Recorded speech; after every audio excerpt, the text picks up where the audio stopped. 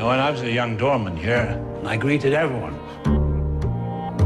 FDR, Truman, Premier Khrushchev, all of them. The Academy Awards were held here a total of 6 times. No scandals, happy times here. Senator Kennedy, welcome to the Ambassador Hotel. Thank you very much.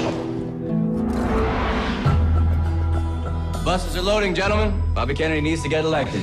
I thought you guys were doing volunteer work. Not when you volunteer to work for the Kennedys. It's a full-time crusade. I'm getting complaints that you're not allowing the kitchen staff to vote today. They're not gonna vote. Half of them are illegal. They can't vote. Every day you keep putting the brown man down, Edward. That's right. Let's keep the brown man down. Let's send the brown man back across the border. We didn't cross the border crossed us. You're on stage at 9 sharp. Then you're introducing Senator Kennedy in the embassy ballroom. So sad.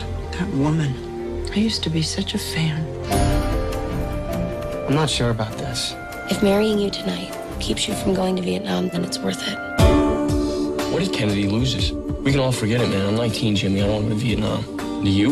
Now that Dr. King is gone, no one left but Bobby. No one. The next president of the United States, Senator Robert F. Kennedy.